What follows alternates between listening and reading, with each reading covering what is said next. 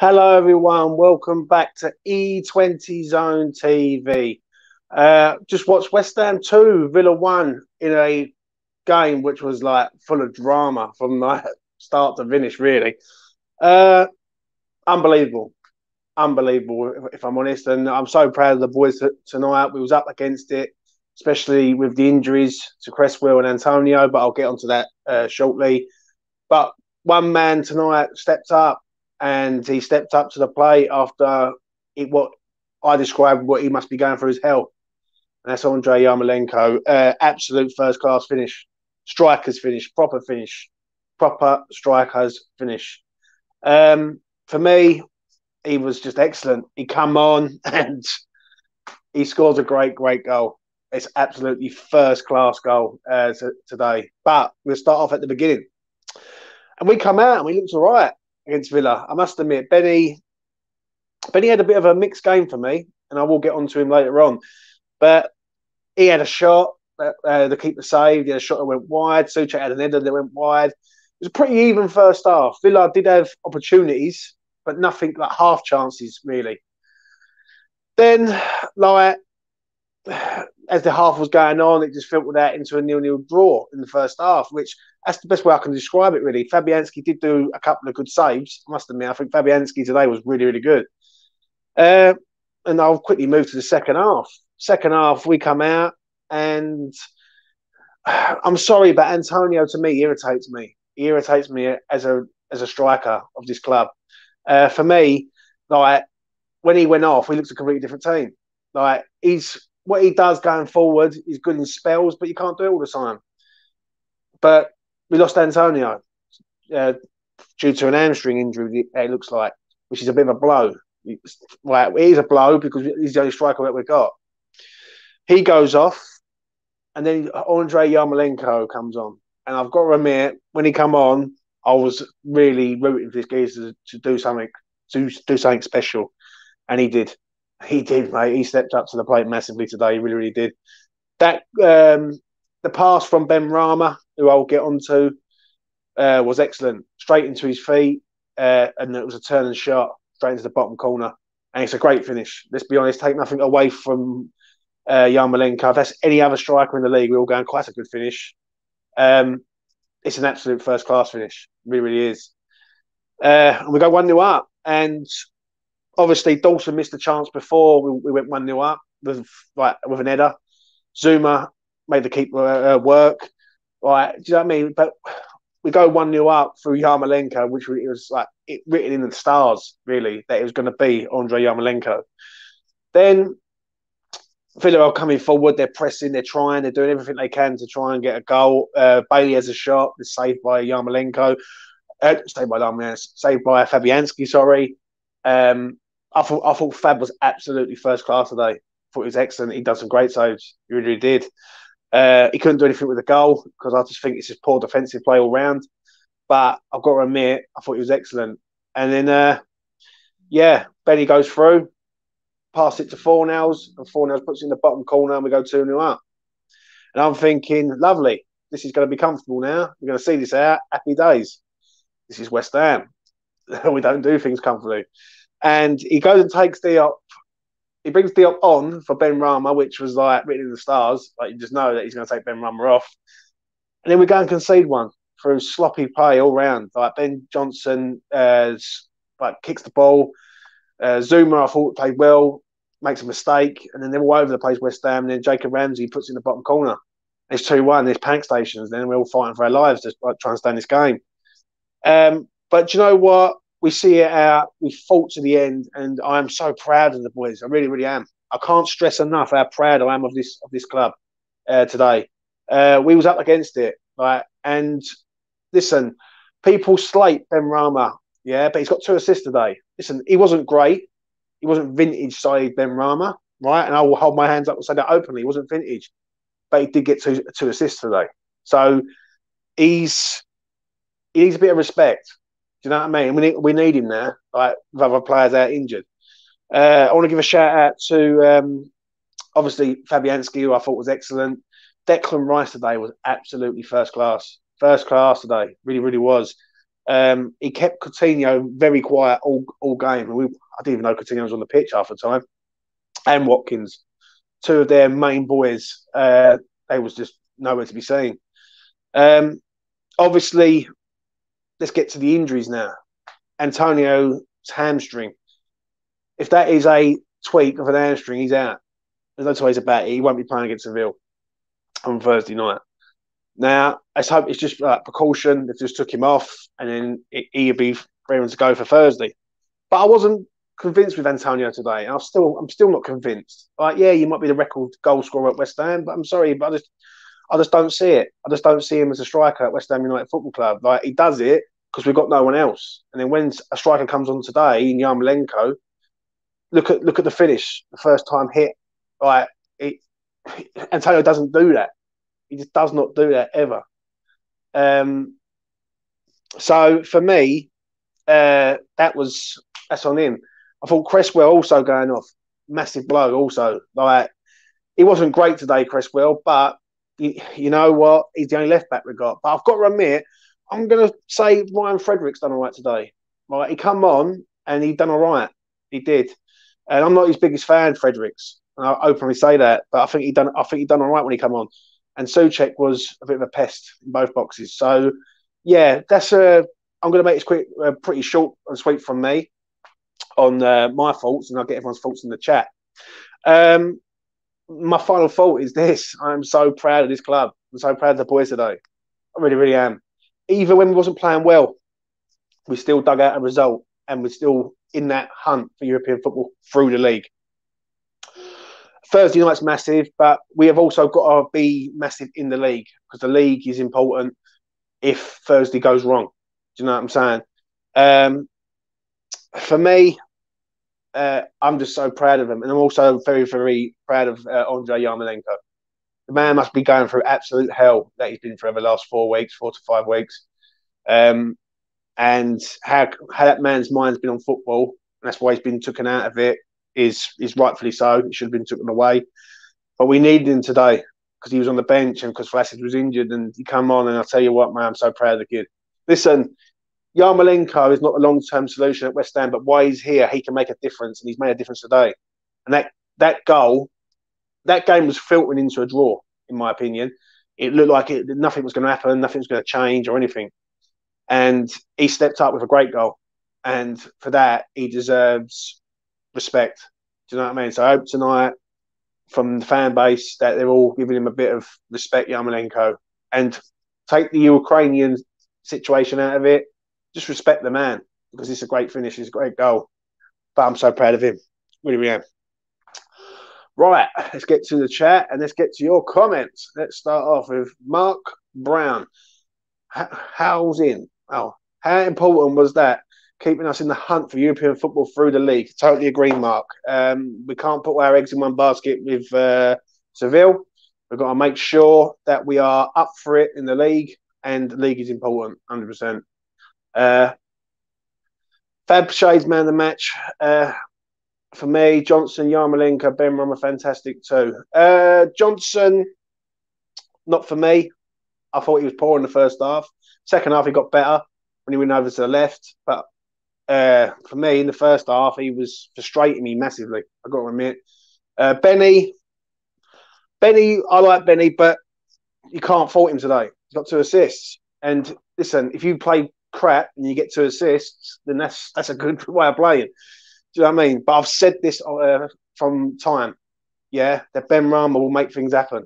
Other players don't. And I've always stuck with it, I'm afraid. We got Ed's in the house. James.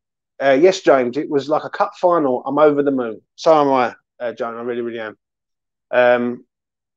That's what a striker can do. Ben Rama with 2 assists, essential performance. Totally agree. Big Yarmolenko, 100%, Mark. What a win. Come on, you Irons. Yarma and Benny on fire. Listen, Ben Rama, right, this is where I'm going to speak later on about Ben Rama, my player ratings, but I'll give you a bit of a sort of lowdown from me now on Ben Rama today. I thought he started off very well, and then he went so quiet and so just out of it altogether. Then when Antonio got injured and had to go off, he changed into a different player. Do you know what I mean? I've always said this. Listen, there's nothing against Antonio because Antonio is a good player on his day, but his days are very few and far between. I think if you get a top striker up there, you see a different side Benrahma. I've always said this, and I always say it until that happens, or if Benrahma gets sold. Now, if Benrahma gets sold, I'm sorry, but that's ridiculous in my opinion because it'd be like another Haller 2.0 in my opinion. But I thought Benny, for how mediocre he was today, yeah, you've got to give him some credit today. He's got 2 assists, and the second goal that he feeds to Pablo Fornals, the pass is absolutely peach perfect.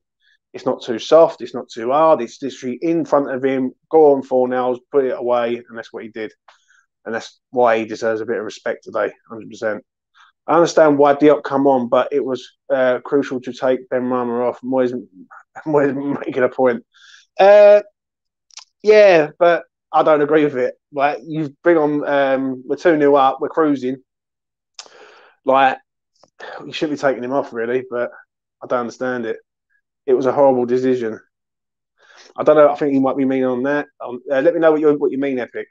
Maybe Benrahma was taken off to get the applause. Maybe. Like, maybe he deserves a bit of credit. Like, and not keep scapegoated every 5 seconds. Maybe. But let's be honest, he goes off and then we go and concede one. So it's like, what can you do?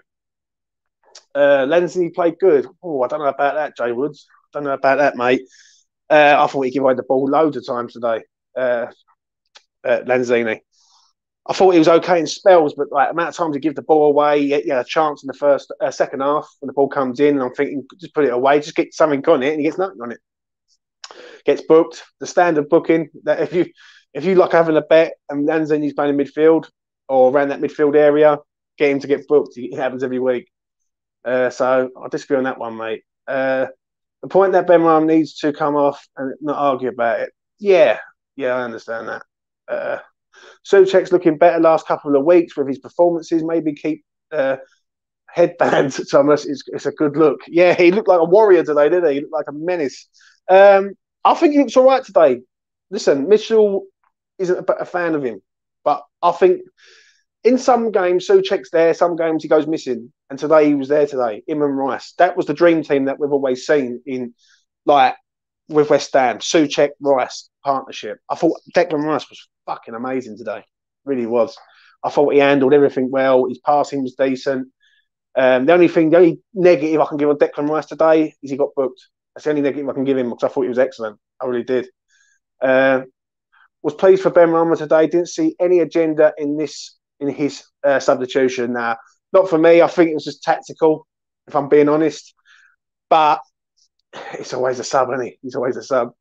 I must admit, it was a class finish from Yarmolenko. I can't imagine what he's going through in his head the last few weeks. Totally agree, mate. Totally agree. Listen, people have gone through a lot of things in their lives, like death and like grievances. That man must be going through hell. He must have family and friends and basically compadres over there who are literally suffering. And that is just, and the emotion in the man. Do you know what I mean? And I think if you've got an heart, you would feel the same emotion for him. I really do mean that. It was key, Mark. We needed this win. Near the end, I was like watching that place get spun on the stick. So pleased for Yarmolenko and Benny. I hope these lads are encouraged to keep improving. I think it's massive. I think it's massive for West Ham. I will say that. I think it's absolutely massive result for us. I can't stress it enough. I think, like, Villa are a decent side. They went to Leeds the other week. I know Leeds ain't great, but they went through Leeds no problem. Really did. And Villa are a well-organised team. They've got Steven Gerrard there, who I think is going to be a great manager for them. I really do. And they've got some good players. But I've got to admit, we've got a world-class player in our ranks in Declan Rice. And I just think he handled Coutinho very, very well. And Watkins. Now, I do like Watkins. I think Watkins is a great player. And I'd love him at West Ham. But I just think he was dead today. He was just nowhere to be seen. Like, isolated. Ings was quiet. So it's a big result for us. It really is. I thought Ben Johnson didn't have his best game. He looked easy on the ball. I agree. Mark says Benny kept it simple with the pass for the second goal. We just Just need more of that. Just keep it simple. I agree. Who starts in goal on Thursday? It's probably going to be Areola, Mark. Villa battered Southampton last week. Yeah, I agree. Villa deserve everything they got today. Two bob football from a two bob club. Fair enough, Robin, if you say so. Areola for me, it's a tough call. Yeah. For me, I'm literally over the moon. Like, as I say, like when you look at Villa, Villa are a well organised team. They've got some good players in them, like Buendia, Bailey, Coutinho, obviously Jacob Ramsey, who scored the goal. I think he's going to be a great player for them. Do you know what I'm saying? And I just think it was one of them games today that was like we needed this game to sort of spear us onto Thursday. And I think, right, I've always said this from my afterthought after the Seville game on Thursday. I said I fancy this on Thursday, right? Before the injuries, before Cresswell and Antonio got injured, yeah, I fancy this. I do fancy us to do them on Thursday, Seville. I really do. Like, it's not going to be easy, don't get me wrong, but I do fancy us to do it. So I think with the crowd will be up for it. It'll be like amazing game, and I think all them players will just raise their game 10 or 15%, and they'll be on it. Do you know what I mean? If Declan Rice turns up and controls their players, then I think we're good. We're hot. Going back to today, I'm just over the moon. If I'm being honest, I really am. It's a big 3 points, and it's a big week for West Ham. Let's have it right, because we got them on Thursday, Seville, and then we've got the big one, Spurs away, and we don't want to lose that one. That's one of the games that we don't ever want to lose, like in the season.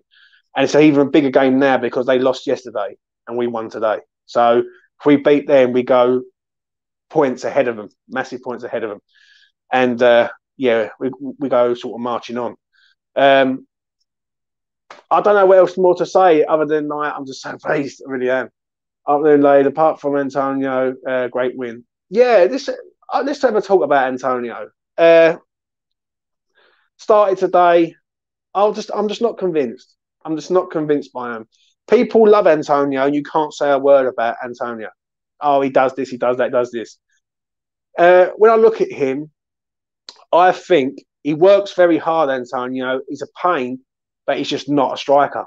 He's just not a striker at all, at the slightest. And I think you can only go so far with saying that this geezer can do so much. I think against mid-table teams, bottom-end teams, I think Antonio's good. But I think against top teams, he just goes missing. And he just proves it for me. And today, when he come off, like Yarmolenko gets a lot of stick. Listen, I'll give Yarmolenko much stick on this channel and on other channels over the last sort of 18 months. But that man comes on, he runs around, he gets stuck in, and he's a nuisance. He's a menace. Do you know what I mean? He's not vintage, but one thing he's got a striker's instinct, which Antonio hasn't got. I'm sorry, but you could be a right back, a right wing back, a centre half. If you ain't got a striker's instinct, you ain't going to get nowhere. He scores goals, Antonio, but for me, I want to see someone scoring 15, 20 goals a season regularly, not just 10 and 10. Do you know what I'm saying? But it's a major blow, though. I will say that. Now he's out. Where does that leave West Ham now? I think Cresswell is a major blow also. I will say that. I think Cresswell is... The problem is now is set pieces. We rely on Cresswell so much because of his like corners and free kicks and everything. I think he's more of a blow than Antonio, if I'm honest. Because I think you can get round Antonio. I think you can play Bowen up there, Yarmolenko up there, Vlasic up there. You can do a lot of things, right? But with Cresswell, you can't. We haven't got a left back. We've got Mazawaku who can't defend. So now we've got a bit of a problem there. But I don't want to talk negative today. Right? I want to talk sort of positive vibes. And I'm just over the fucking moon, mate. I really am. I cannot stress it enough because that was an hard game today. I didn't fancy this day. I fancied the draw all day long, like I did on Thursday. I thought West Ham this would be a tough one. And if we get a draw out of it, but to win the game. And let's be honest, we should have won it convincingly. Like we shouldn't have conceded that goal. It was sloppy from us. We've got to cut that out. But we did, and we got it done in the end. So let me get to your final comments before I wrap. Benny's best game in a while. 4-0 didn't put the ball into Rosed. Yeah, But the ball into him, though, Luke, is perfect from Benny because that is what he does, I'm afraid. The table is tight. Wolves won, but this win for us was brilliant. Spurs are 8th. That's good. Injuries are killing us. Need to start rotating the team. I do, but that goes back to Moyes, Jay Woods in the winter window, which I will discuss later on tonight. Evening, people. Hope we are well. Massive 3 points today, and that is from Lucas, all the way from the US of A. Mark says, fast feet from Yarmolenko for the goal. I didn't know he had that in his locker. He's a good player, isn't he, Yarmolenko? Listen, he's a good player, but is he for West Ham anymore? I don't think he is. But he's a striker.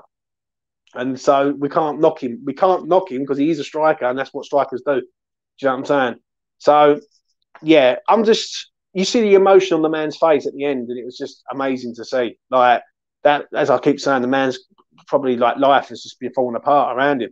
Like, and all the people he's ever grown up with, his old school friends and everything in Kiev or Ukraine or wherever he's from, he must be finding it very, very tough. I would be if that was me. So I feel for the man. Listen, you have all the money in the world, but family and friends are more important. I've learned that in life. So, yeah, I'm so proud of him today.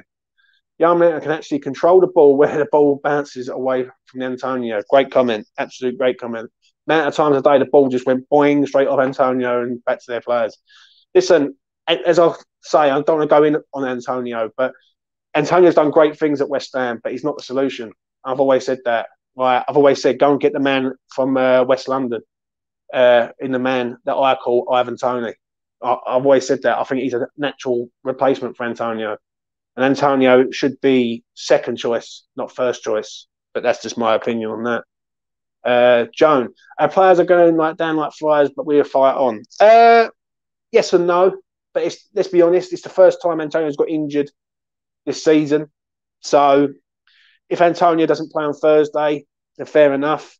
He doesn't play against Spurs, then fair enough. But we need him back. We will need him back towards the back end of the season if this... but obviously, with other players, I think Cresswell's a major blow. But let's be honest, and I said this back in January, right? Go and get a left back because Cresswell is susceptible to injuries, and we didn't get one. Do you know what I mean? And that is a problem. That is a major problem there. And the problem is now is, do you put Ben there, who today, like I see Ben Johnson be man of match in Seville on Thursday, and then I see Ben Johnson today, who I didn't think he was amazing today, I must admit. I thought he was all right in the second half. First half, I thought he was dreadful, if I'm being truthfully honest. And then what do you do on the right-hand side? Do you go bring... Kafal's injured. If it was me, I'd go Ben on the left and I'd go Ashby on the right. I like Ashby. I think Ashby's a phenomenally good footballer. I would love to see him in West Ham's first team. And he's got a cross on him and all. And he beats a man.